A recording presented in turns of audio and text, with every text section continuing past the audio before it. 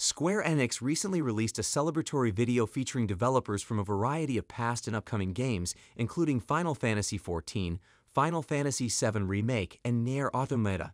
In the video, the developers thanked viewers for their support and asked for continued enthusiasm for future releases. Final Fantasy XIV director and producer Naoki Yoshida kicked off the video by reminding viewers that Final Fantasy XIV will be celebrating its 10th anniversary in 2023 and that Final Fantasy XVI will be launching in June of the same year. Yoshinori Kitase, the project producer for Final Fantasy VII Remake, also made an appearance to remind viewers about the upcoming release of Final Fantasy VII Rebirth.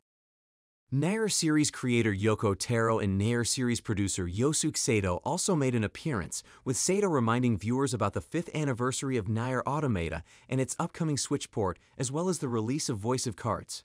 Yoko Taro then went on to explain the true meaning of the word happy in Happy New Year. The team behind Dragon Quest XII, The Flames of Fate, also made an appearance, expressing their hope that players continue to enjoy the game.